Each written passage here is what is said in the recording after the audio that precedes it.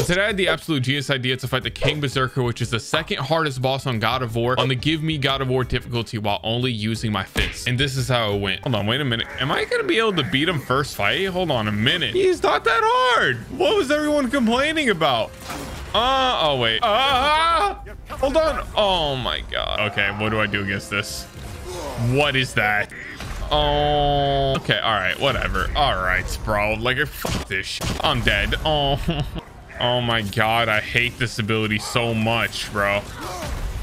Like, what the fuck is that ability, bro? How do I dodge that, bro? Am I just dumb? Oh, not that, man. And he's swinging on.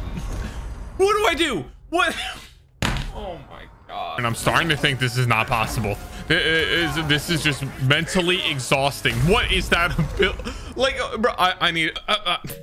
Hold on, bro. Hold.